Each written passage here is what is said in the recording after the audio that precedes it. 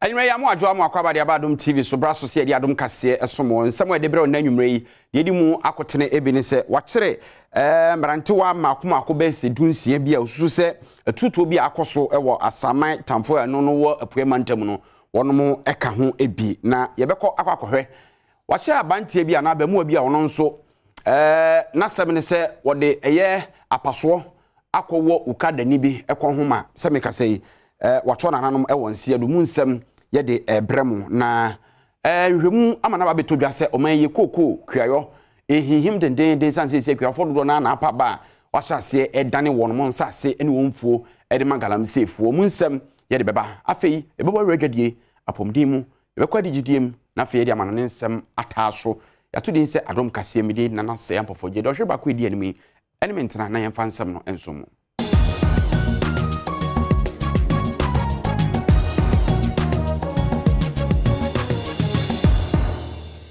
Yense ensem na se yehase ane yehase e de afirepue mantamu eye asaman tamfo na nkrefiri oba kire se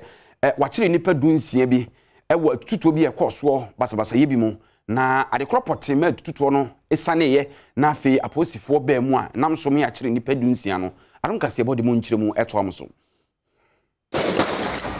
musakalo mu poka do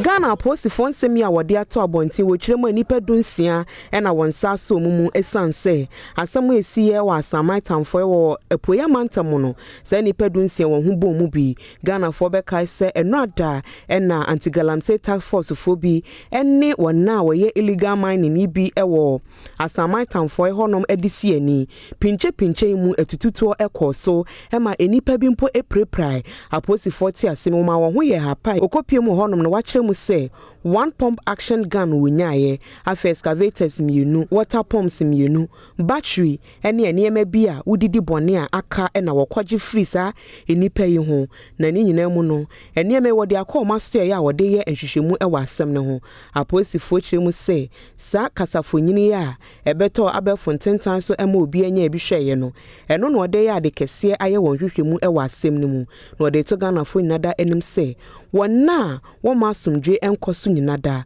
wo bechecho mu amagana mra ene omu edi Yanto ansem no so na enei omen asra adwumako na de yawdie mu nsem bi atodwa a kire se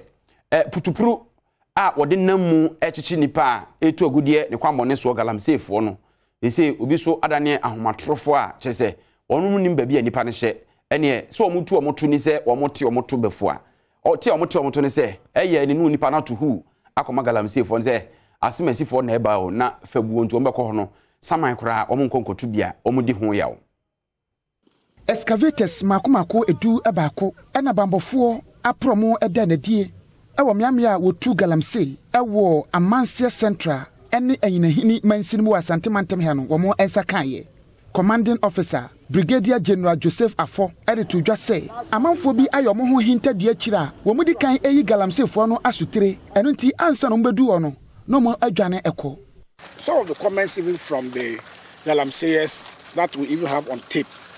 they tell us that, oh, we've come within the next 4 days, we'll leave, they are coming back. I mean, it is on tape, we've had it on tape. And to the extent that, you know, this operation, as you are aware, when you called me from New York with your deputy, when we shifted it, thinking that the mandate we were going to do it, we had the secrecy of it. 7:30 that Monday, one of the galamseyers, we got the information 7 p.m. Just the night before we did the operation. So their communication network is so strong. You don't imagine how it goes. But all the same, this war will be this war against the environment will won. There's no two ways about it. We have to sustain it, and that is non-negotiable. So currently, like you can see, it is really very, very devastated. And then, like you said in your office when we met, we are actually bent on continuing. And then, of course, the support that you've been giving to us. Emre moko piemu ewo manso data no asase yantan ana galamsey fue edidi so eja hoko no krani na asefim ye pa areho sem ne say emre galamsey fo no enya ne ntie say bambofo ebeba ho no wo mo tena fie be na wotwe mienu kosise bambofo ne eba ya wo mo ankwa adwuma emabunu ne bi agye tumu say ampa galamsey ne de wo mo eka ho bi wɔn kyerɛ mu a wɔn deɛ no mo ɛyɛ ne deɛ ɛyɛ tutobi di kɛkɛ amanfoɔ bi na tutu amena donkodonko ne de atototo hɔ a wɔn nso edidi mu nkakra I wouldn't be free to go say, Megukalam say no, yes, you are saying no, and one day, Yedi, and me why, a Jumana or Moyano, a channel for the Edin Cabin Dia Sensuno. At the end of Jumana, and yes, Abia, yeah, Sensuo, Yanisio, the Oma Diana, as we have fired a Yedin Kakra. Because the Enos Hano, Juma, Yedi, no, Sebi. If you go school, Grandpa, Sebi, a Jumaway, Masu, a Juma Bienia. There's no any factory here. Nana awuku denchambo amane ebuni galamse fo sha se so mo we brofo dia ne se ni braba na ye bekọ wasa amanfim potam wo enra e kade kanipa wi ene sei mrantewa a wono eye adwuma e wo samates adwumakuo no mo de enua no pai ene wo mo eye adwuma e wo akonta mine no mo so e fam agudie no mo tuo de bani ye se kuratwen apotwen bi da wo ntam ado anwo mo te so no enti ene emrahye bedwani won potam ho afrense ntwerefo de nsem bia to dwade ensem poten na woka afasa ntokwa yi ho yenko na yenkotie bi Ora Eric Afula waye mrahye bedwani ewo Wasan Memfi West abaton pesua so e friends ntwerefo ensem bi ode to wonanim ne se enema boni bi ekoso wo honoma nani enye ho kra ene se adwumayko a wondi ne Samatas Timber and Plywood Company Limited, NSama Boy Emebuna Woho, any Aquanta Mining Company Limited for Edisiani wo honoma, enipa bimpo epre praye e wasa asemnimu, na de ba ye no enchaye a SSM penyum for shase e kasetia. When someone saw what they ato abonte pese Ghana fo nada ehu bi no, eneme bi a wadan na di ewu mu ene se, de course no, wone MC a wo honom Lord Nanatando atnase, afi wone ahobambo ejuma e fonso so e wo honom atnase nei wode ehonsem nada ekwakoto emrahye de fie for enim said de ebe ya de sesempanyimfo ye fa ho no obeye animu ya na wone nkrata mu nso wa hye ne nso se de ma wantwi baaye no ebi ejina seminars commissioner wo Ghana ha ema adwumayko biara abodin nkrata se wonkotu efom agudie e wo honom a eye adwumayko wondeni akonta mines so ede won fidie ekọ sa kwaye ni mu eye won adwen se wo kwa kutu fom agudie se wo hwe se de entokwachani esori ye wo honoma anhwempa na adwumafo a won dodo eye empimienu a wo Samates ne de won adwumampo abomu esanse wona wotu fom agudie so wode wani kire kwaye brintuo ni ma anhwa enu e wo honum nyina no obekwa kutwa sa enua no egu. So as a member of parliament the mechanic say Mr. Rabin Oma yehu abana issue license any certificate yen krata edema mining companies momko ye adwum aban ena ama Samatex Timber and Plywood Company Limited ekwan so ontwanua ewo Nimri Forest Mutaro Nimri Forest in this aban nim say oma akonta mining company krata se omo enkoye form gudi ho adwuma ewo forest nim a omeyi nano na onyi omu free sa forest nim na somdwe emra yefre no so na yefie ni nkyere bono apue mantam no kentampom potam kraeba e kire se abamu abi na atwe sebe apaso de awo kada ni bi ekon ho ama wafemu ato na nanom onse de akinye ne baaye de kura de ekofiri ya ama pentu abo de ewoi yenko na yenkoti mu nkyere mu biafia kentene to nkre baaye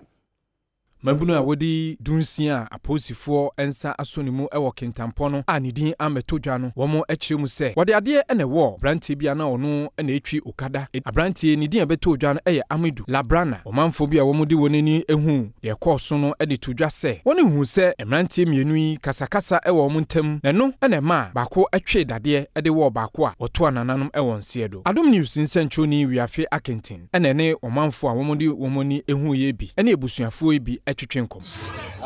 omoye dede na me pata no se o mejina me hu ni pa no ye za dede no de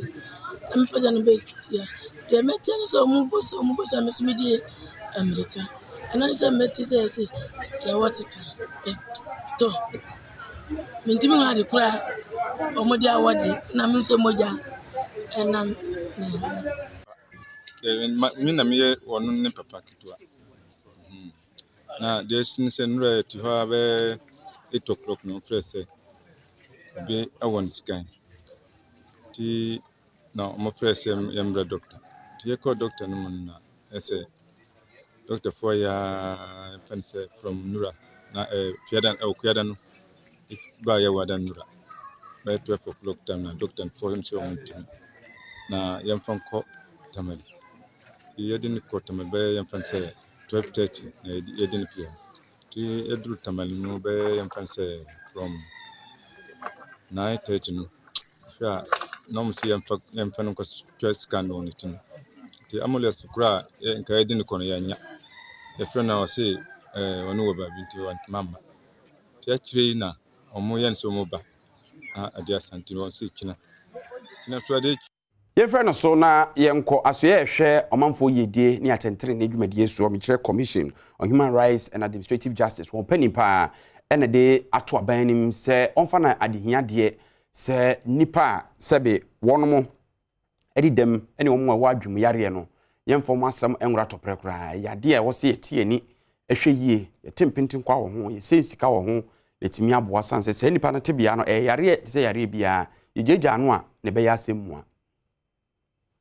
Ghana somu bi dwumedie a womo eyi sini ema omanfo efa UK mu a womo edebo a womanfo a womo ho atochima ne womo nsusu a womo wo adwenmu eyare no dwumedie na se no Commissioner of Human Rights and Administrative Justice Joseph Weta editu dwa se emre aso se Ghana fo ye kai ho bom na ye boa won a womo ho atochima na womo nsusu a womo wo yare ewo won adwenem se ne womo nsusu ebenya won efa ahodie. The program disability into the way the plan annually by prioritizing disability, ensuring that there is the target disability specifically, and providing the common fund that 20% of which should be going to persons with disability, but unfortunately they don't seem to have. Opinion no di Ghana somu bi dwumedie ano Leila Jan Kamara editu dwa se womo atochima na womo nsusu a womo wo adwenmu yare no womanfo enhwe se womo ebetwe womo abem. Some of our key areas of work are to increase access to mental health support and to address stigma and discrimination against people with disabilities, including people with mental health conditions. And this is where our grantees have really shone in their work. In October 2020, the program awarded 7 grantees with a total grant amount of nearly 1.2 million cedis to implement COVID-19 related activities across Ghana. Opening bako a wachirade ewo University of Ghana Sukuu Ponim Professor Kofi Ajekum editu dwa se esese womo a womo ho atochima no ye mo kwan ema womo so enya enwuma ewo enwuma ahodrom no mo so etimi etumpon ewo wona sitinem se ye tena ho ema na se enyuresifo amfasika ama yentume mboa wo ma awerho ndi se ye nyina ye kanya ho mainstream ene kropomu mainstream bia se bia se ye hwehye enema se ye disikasem a ye de bebo a wo mo ka ho de to so mienu nso se ba se dibia bia ba ma ye nhwe se bia o modi adem modi dem nti o mo ka ho bi se ye do o mo hwehye ba bi no mo hu omo so kan ye ho na ahye omo nkran ama omo atumi aye ne se omo ye yanyina we so na fe yentwe homra ye ba ensem no de aka kire ene doso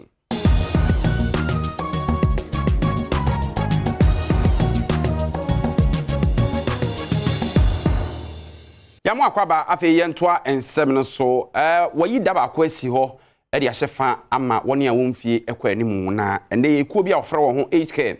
wode adesrede ato abanim so sere no ada ebetimi a miaya hodo a eye ododo miaya nyina no anka won san sisi ana won siesi ho foforo se be ya wo mu a omumfie ekwa animu titiru eya yarasabia ne miaya nkaye bi omukuduru ho no a won nantie won konkobre nye safe no ofra twede ana bibi etisa enimpo wo mu a edidem yentie wonum asem ne nkyeremu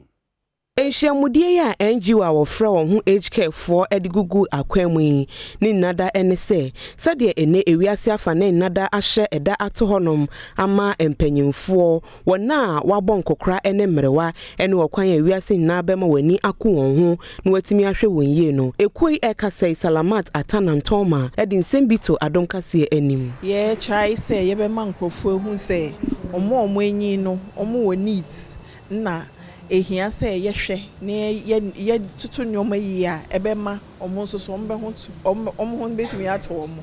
na ye hwen so se na be ya ye ma talks ama nkrofo omo nyi enso ehu ne kwan ombe fa so a omo nyi a no omo nyi yi a omo apom nso ye de Salamat Atanantoma saka se wo mode adeswede eto aban animu emiaye ahodo manfo kɔ honom kɔgye wonani no ebeya nka aban enhwɛ sɛ saa emiaye ni nna no obema honom tebea no aye kama sɛ de mpanyimfo nso kɔ honom a wo nso ani beje infrastructure no especially when it comes to public places was say disability friendly sɛ na ebeya so obi nyi nkra mpo na kyese ono ankasa ntumi nanti yia ono ankasa to me assess some facilities and yet with the present state aye wo mu ne de on say obi nyindu tembia obi amfa na nko some public places are on to me nko because enye disability friendly and na hospital there we den a wonyi a wo kɔ honom bebre enti e wo say yetumi hwɛ na hospital ne de say be Joyce Rosalind ayi eko dwumadi na sibia wodi nsem sei etudwa to be actually the peacemakers, especially in countries like ours that have become so polarized. It's not funny anymore. We need to be the women who, because of the way our makeup is, are peacemakers anyway. And we need to bridge that divide so that we can really begin on this continent. Freeway so na yenko amanyosemu kakra. Peter Buama utukono na nsen eno babodin se eye dokota na woyiniti se wonya NDC amanyukontwetwe for pani akonwa na obedi. Na wakyerem se woni a ayi wonti a wo pere nyina okeka wonu mu ahwe se esien bia anim ye panipa ogina brane. Odi no kore na amanyuko no betimanya ne mugidi a ene ono ne betima yesa adwuma na edi nkunimdi abra mo mfimpino ene aduonu nan Adom kase bo piano ene di nkomo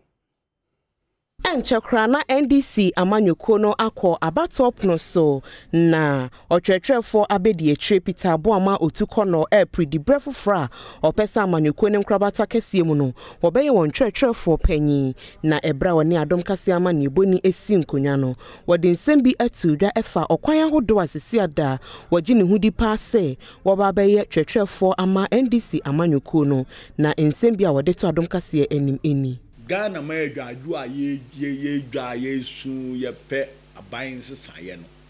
yehia obi a obedi anim akọ akono na se yehia obi obedi party na anim akọ akono as the general na wo hwɛ makukudro ma ofama suehunu amehu menya ewo madwuma yi mu ane kwan a mede sɛ suehunu no ye adwuma the way a metoto me niam me ne party for ntem na the way a party adwuma no so ma ya meti ase afi wodi tudwa se ansa na woba besisa aginaye no wodwen hu ye no wasade toto mpanyimfo bebre anim enenei ono ankasa age ne hu nsuso edi se adwuma no betimi aye enti na opese okofa nkrata na omanfo to ne so abai ame political godfather Rollins a ono na sabio ebra mi free school me start amanyosem ni fie na me start amanyosem enti no is one of the greatest inspirations. Say age is just a number, it doesn't matter. But most importantly, no say who probably obetimi di wo man anim and I say di ko bi to say NDC anim amana ye yia. Eso show bi a sa ahonkeka no obe represent the views and aspirations of the people.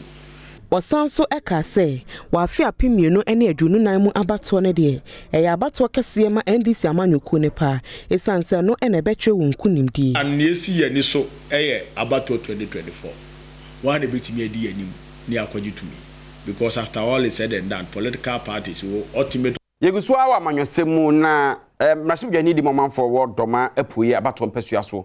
ena wokyera wodi ho yawo oyemanyoni de nenso kwan a ene musuakuo emabunu ntam ntokwa asɔre ɔtan ene nnuama ensem fra koso sa amanyɔsɛm ti no ntwa yi wo se amanyɔsɛm nya ntokwa ti se beye mpo a yɛmfa ni adwene ene nyansa entro Pochumberima eka abedwako ewo mrase bedwafia wo hye famagodi etu ene enamahuden ehun sensem ewo efie ho ode atudwa ese ene amanyosem adidi Ghana man titu emabunu tim ama bebre na ne wo mabusua ene nka bebre na so ene wo ayonkofo enka wotan ena beda wo ntem wose wo hye mrase bedwafo ewo NDC ene MPP afane nyina wo mo ye wo ho ayonko nti eni se obibia edi amanyosem achi na ode wotan ene ne yonko etna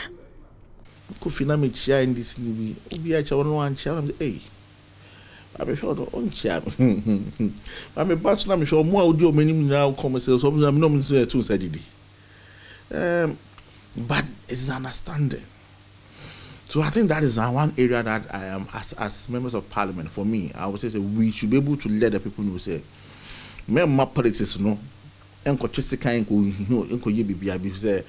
woni para adwen 7 nka de pam bi ne didi pam ne e bibia wo ha sei nti wo ba be fa ho tan a wan ha be ku won na yet ase. So it's an area that for me I think we need, and I will urge the civil society organizations to also support in that area, because sometimes their comments also bring that those divisions. So if they will also help in building that area, it will be a very good thing. Enochi nano ya Global Citizen Festival ye koso mabumbi ekohuro mampani ewo adwabo kese no ase no Chumberima echese anamuntu amabuni tuye no ankoye na onamso edesobo abo ensemtwefo ese wo mo eso asem ni mu ema no beye dede wo bra na emfaso bia eniso Is no correct? I'll put this whole issue at the doorstep of the media. Don't go further. For somebody even to sit on radio, on TV, take 30 minutes to analyze that. It's a shame. Enti ebeko akogye nkraba ye ba akase no de aka kire apomdi wo mu dwade wo mu eni gidie wo mu anamano ne nsem so eka ho bi. Yamo akwa babiem na ena apomdi mu nkomo na futuo akọ ede amaga na de hye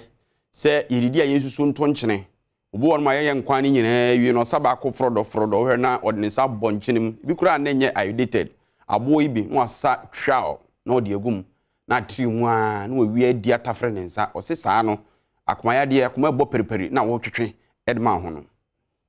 Hypertension yade yade ati se ewo man Ghana hanmopa Dr. ni a wakodare wasa yade ni Maxwell Entry edin sembi ato abonten se sa wo hwe Ghana fo nuane a wodi ebiti se kobi momone ene kakwa wodi nchine bebre ehye na wo hwe hypertension yade ne nso a enchine eka ho bi ne senti se the hypertension yade ne diabetes ati se wo man mu no obi biara hwe se wodi nchine akoni nipadwam a obesusu afa abrabo mtie yaduane aduane enchini wom se Ghana fo kobi kako momone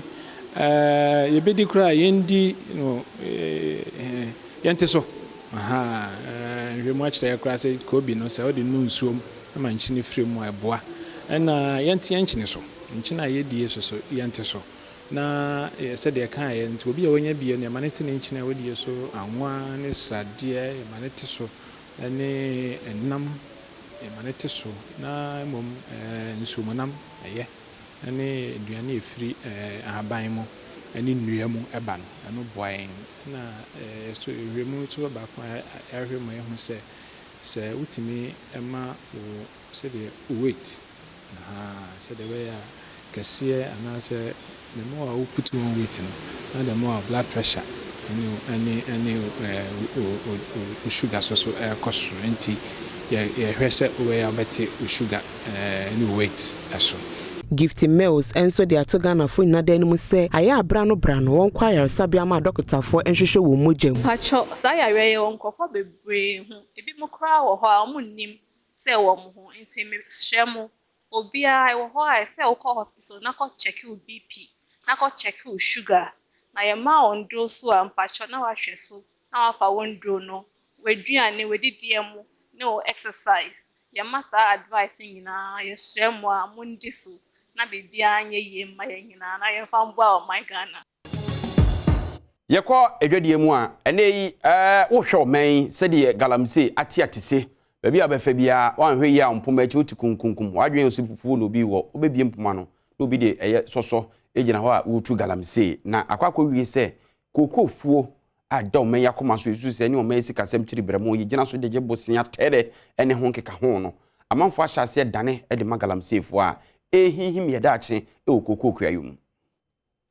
Koko coffee ene akuafo wodua nkuto ewo oman mu wokuo ne de esesi ada wani atutu aka wonsam a wochemu se niema bi a ekoso ewo oman mu no ni nada ne sese wo hwese de esesi omanfo bi aye wonadwen se koko nsase ewo oman mu obesai no no de ni nada aye galamsa na esese obi biara sorry na sa okun no okun bi se de be yankunim de beba ama oman Ghana nyina akuafo bebre na aye won ho se wo mwankasa no nsase ne ye won de ane sense se galamsey fo ba won ho a ode nsase be momo sansam ne de eyade a wo mo ha won pa wo kyeremu se mpanyimfo ye hu bibia animanimu ya enka wona koma beto won yam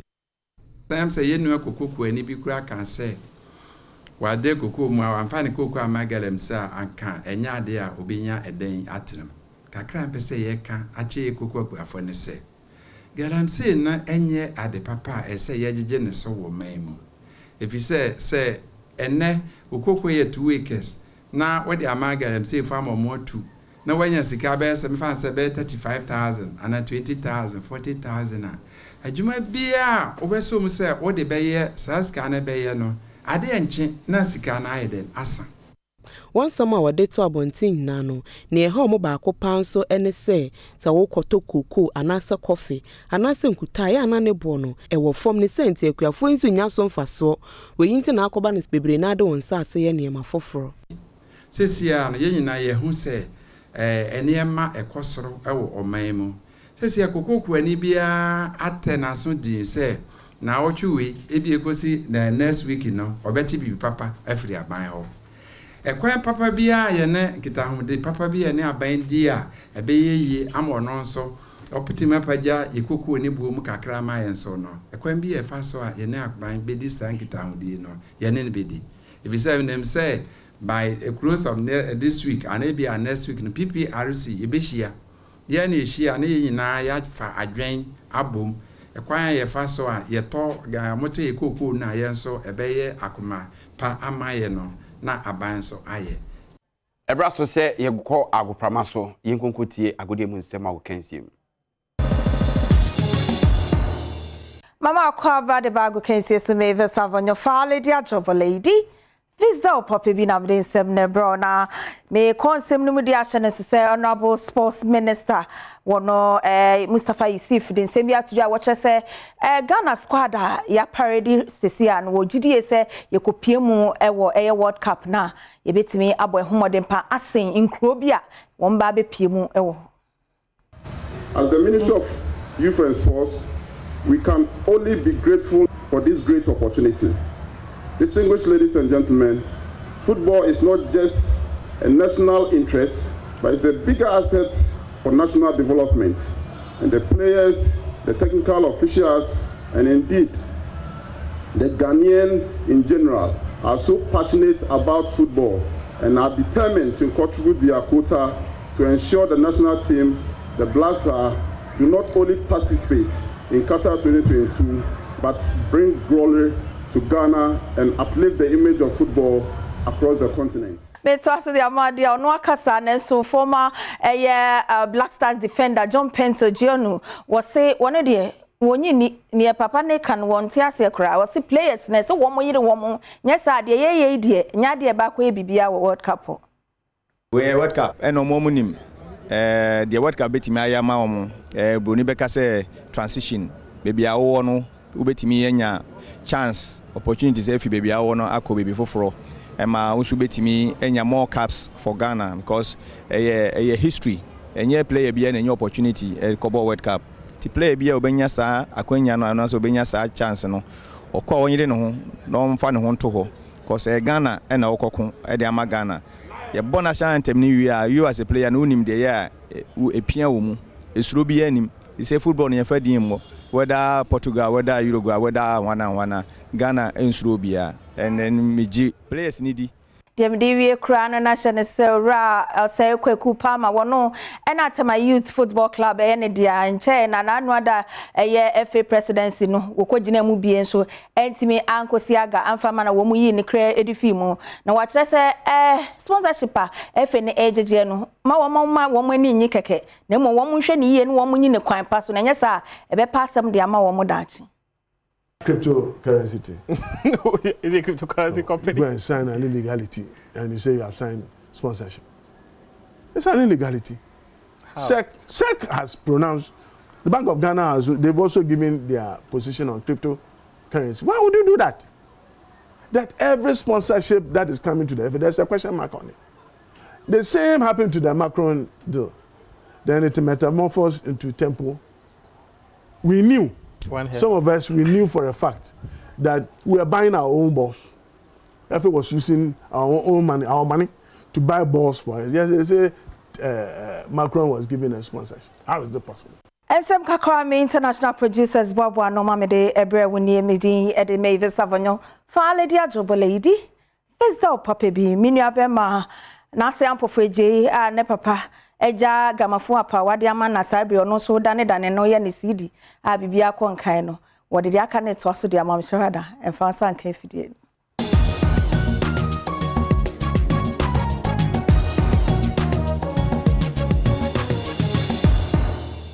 Yantoa kase ne so na enei adwumaku a yedi tumi ahye mo nsem se wonye esua nsa no dwuma mu nimde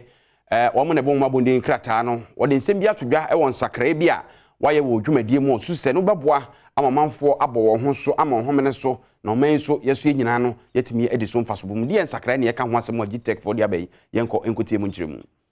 eneme bia wodan ne di ene se technical universities ahodo e woga na hanom nyina no ade a wo kyerɛ emabunu e wo honom no wonhwɛ se daachi wo wi a ebetimi amomu adwuma ye na saban e de kwa adwendwem no wo hu se wo hu masuamu ene niema a teacherfo kyerɛ mo wo honom no ebewi akyi no wonya ho adwuma enye de a ene aban badwen sa dwumadi ahodo na wo sua no hu mienu ne senti sukuu ne mpanyimfo enhye ne nso na onye bibi emfa ho. And thus serving as a reminder that accreditation as practiced before cannot be business as usual. In simple terms, programs must be accredited or not advertised. Mr. Chairman, let me state for the record that for us as a commission, in all the processes leading to accreditation, our interest is whether institutions are able to demonstrate employability of students as their primary mission in seeking accreditation. That being, in addition to meeting the basic accreditation requirements, we at JTech require that technical universities should be well positioned to execute a more aggressive employability agenda shaped in the stronger industry alignment. Adijidie mu no nyame adoma eda kwasiada na abero ipima kwa mu a Miss Golden Stool a eno no eye ahofe akansie soronko a eba so wa Adom TV so no mpenifo aye nhye epa ho ntoma na se na dwumadi no besi akọ wo mu a edimu akotene Adom kase ne wo madi nkoma wo ma kyekere nsemu kakra de akere to say ye tremo amamra ye nsone so na wo pe akansi a amamre wom ahofe wom na wo besua de bebrede a ene na eye Miss Golden Stool de etoso nan no wo de ba be hyehyɛ so ewo Adom TV so audition ne de abaso ewo enkran eni kumase ama ema ahofefo dunsia akwakofa nkrata enei wo ba besia kan ewo sa ahofefo akansi mu na wo pese wo hwe bi dia ene kwasia da hia wo ewo Adom TV so ebra abono nan na kwasiada akebia nso no obeyi no nwotwe abo apemu sima aduasa we miankasa menua baba ko Jasmine ka ho bi a chese obeda na ho ofeni nim de adi nya asem ketwa ntia monta na chimame yenko eye ensemfufrum Daddy Lumba dwumtuni kese a wo man mu anura ne na woda a wonya mfinhia aduonum enwotwe na Daddy Lumba akyerem adekore ba ya enti ono no oyare ye tena fa ko mfinhia makoma kudu binum kura bo ne wuto ne nyom bi so onyanto wase akyerem udi kan busa me say ye de na me ye no straight e presa me ma me chiasi na dam fo ye ba pe enti se ko me kom e ye suta atoso a nipa udi kan hwehwe no ne ye frɛ no ma me